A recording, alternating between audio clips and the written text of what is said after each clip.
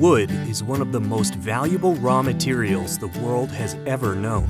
Throughout history, it has been relied on for its incredible versatility in creating essential products like clothing, farming tools, hunting implements, and building materials.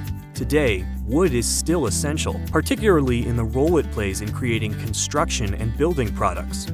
Wood is sustainable and renewable, and reduces greenhouse gases. When it comes to a sustainably built future, the material choices we make matter. One such choice is wood like Western Red Cedar. Western Red Cedar is natural, renewable, and has a far lighter carbon footprint than materials like concrete or steel. Here's what the life cycle of a cedar log looks like, and the wealth of products it creates that keeps CO2 out of our atmosphere. Western Red Cedar grows primarily on the coastal and interior areas of British Columbia and the coast and inland of the Pacific Northwest in the U.S. Forest management in the U.S. and Canada operates under strict federal, state, provincial, and local regulations to ensure they continue to thrive and regenerate. In fact, total forest growth has increased by more than 50% since 1953. A harvested log is transported to a sawmill, where it is processed into a finished product. Logs are first debarked, and the bark is used for fuel or mulch, so there is no waste.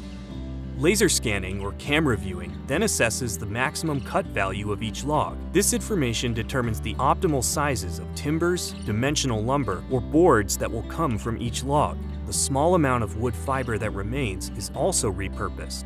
The cut wood is then edged and trimmed and cut to a specific length.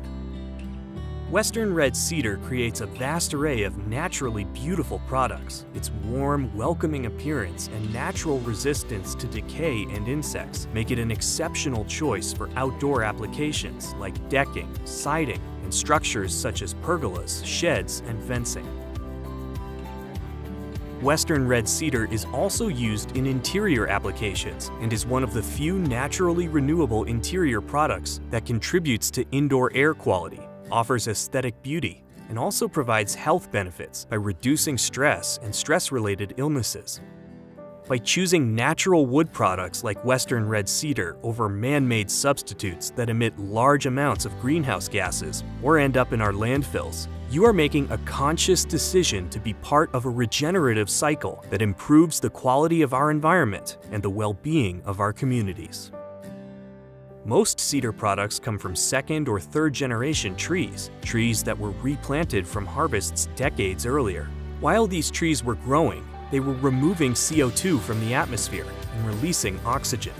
This ability to remove CO2 plateaus at a certain age and can be re-released if the tree burns or dies.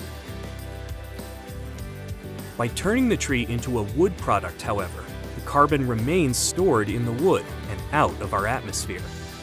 New trees are replanted at harvest, and the cycle of regrowth continues.